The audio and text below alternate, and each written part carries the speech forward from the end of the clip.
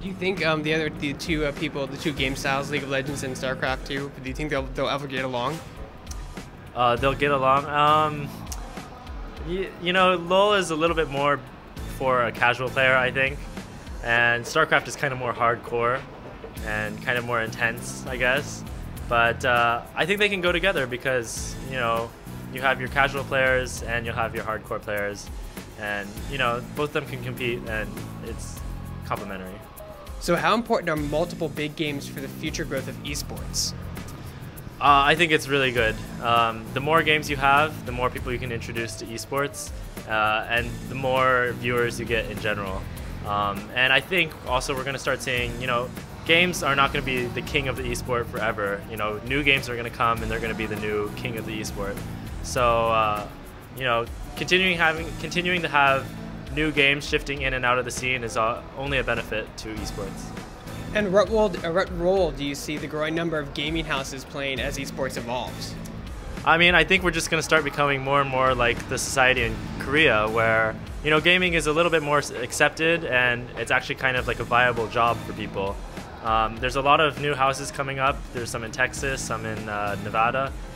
So a lot of these places are really going to foster the growth of esports and make it more of a mainstream thing in today's culture. And with the popularity of streaming, what role do you see television playing for esports in the future? A lot of people think that esports would not be good for television because commercials would be difficult. It's not like football where you have a commercial after every single play or whatever. But I think esports could be done on television. You can see the example in Korea. They had 2 TV channels devoted to just, you know, video games. So I think in the future, you know, we're going to start moving from online streaming to also having TV, hopefully. But online streaming will still play probably a very predominant role in, you know, the coverage of streams and stuff. And you just had a very difficult fight against Toss. What was going through your mind when you were battling? I mean, I was up the first 2 games and I was feeling pretty confident. I knew he was a really strong player though, and I ended up, you know, losing the next 2 games is a little bit flustering for me. And then I came into the 5th game, tried to focus as much as I could, but ended up not having the greatest flank on his army at the very end, and he managed to take me out.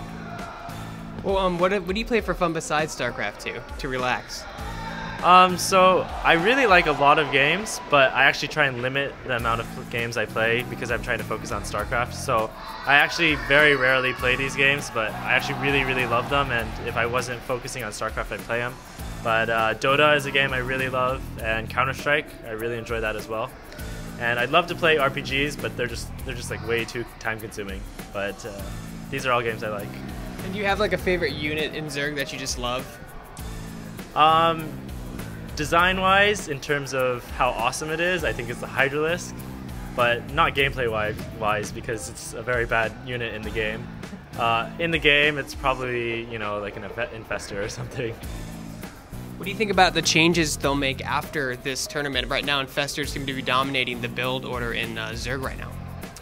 I know there's a lot of talk about nerfing the Infestor, and I think maybe Infestors do need, you know, a little bit of change.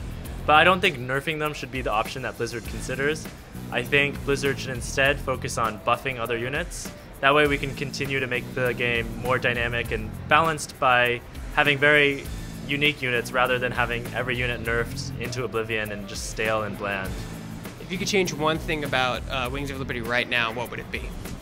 There's this thing called the dynamic unit movement, and basically it basically makes armies spread out by themselves a little bit, and I think it would be a really, really good change in Wings of Liberty and Heart of the Swarm, because you could buff AoE spells, you could basically armies would look bigger and they would last, battles would last longer rather than being, you know, a death ball versus a death ball. So I think that'd be a really good change that Blizzard could incorporate.